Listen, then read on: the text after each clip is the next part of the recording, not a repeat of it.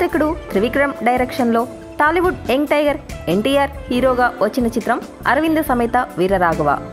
Slim beauty Pooja Hegde హీరోయిన్గా నటించిన ఈ చిత్రంలో మరో విశేషం ఈషా రెబ్బా కూడా నటించింది.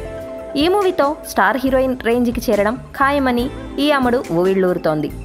తమిళంలో ఈమె ఓయు అనే మూవీలో నటించడంతో ఆ సినిమా మంచి హిట్ అయింది. హీరోయిన్ ఓరియంటెడ్ మూవీ కూడా కావడంతో ఈమె నటన చూసి త్రివిక్రమ్ బాగా ఇంప్రెస్ అయ్యాడట.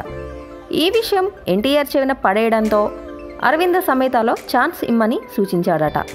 ఆ విధంగా తారక్ పక్కన నటించిన ఈషా రెబ్బా ఈ సినిమాలో సునంద రోల్ పోషించింది.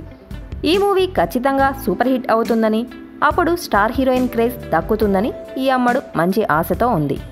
అయితే ఈమె పేరు చూస్తే ఉత్తరాది అమ్మాయి అనుకుంటాం, కానీ పక్కా తెలుగమ్మాయి. పుట్టింది పెరిగింది అంతా భాగ్యనగరంలోనే. తండ్రి సొంతూరు వరంగల్, తల్లి పుట్టిల్లు రాజమండ్రి. అయితే హైదరాబాద్లో స్థిరపడ్డారు.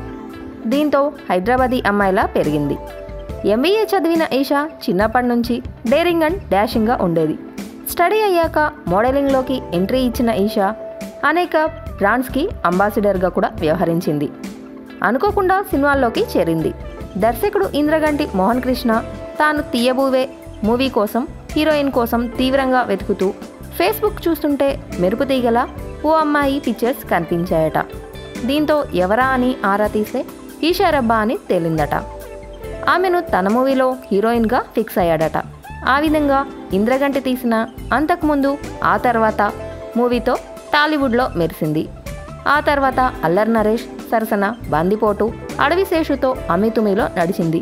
ఇప్పుడు ఏకంగా తారక్ సరసన నటిస్తుంది. ఇక ఈ అమ్మడి గ్రాఫ్ ఎలా ఉంటుందో చూడాలి.